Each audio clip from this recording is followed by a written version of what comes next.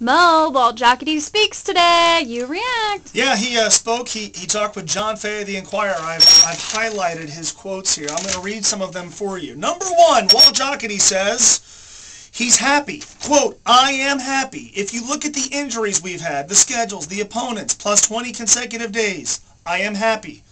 You know, relatively speaking, I am too. Now, I have concerns. I have the same frustrations as many. But all things considered, all things being equal, 19 and 16 after 35 games they've hardly played themselves out of the race. Can we say that? Yeah. All right. Walt also says Chu has been great, which we all know, and he was asked about a contract extension, retaining Chu. What about that? Walt says, quote, "We've talked about it." Stunning. "But we really haven't done any work on it yet." Also stunning.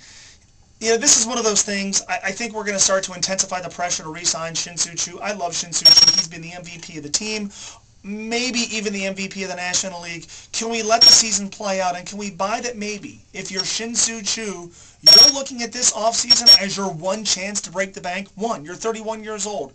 Can we explore the possibility that maybe you get to a point with Shin-Soo Choo that you're not going to go to in terms of years, in terms of money, given the decisions this team has to make about many younger components on the team? And let's understand, for a guy who's a leadoff guy and a center fielder, right now a center fielder, covering a lot of ground, the deeper into his 30s he gets, the slower he gets. Right now he's a center fielder. I know eventually you can move him to a corner spot depending on what's happening with Billy Hamilton, but it's May the 9th. The Reds have played 35 games. Can we let that process play out just a little bit more? Also, Walt says, Cingrani has done well. Quote, "We'll have to make a decision when Johnny gets back, but he's done a great job for us." True, because Walt Jockety isn't going to tell me, you, or anybody else what the plan is with Tony Cingrani. To me, it's pretty simple. Cingrani's one of their best five pitchers, best five starting pitchers. Also, Mike Leake's bat is apparently really important off the bench, so you can't move him to the minor leagues. That means somebody else has to be the odd man out. Cingrani stays in the rotation, Leake goes to the bullpen, his bat comes off the bench, and somebody else goes away.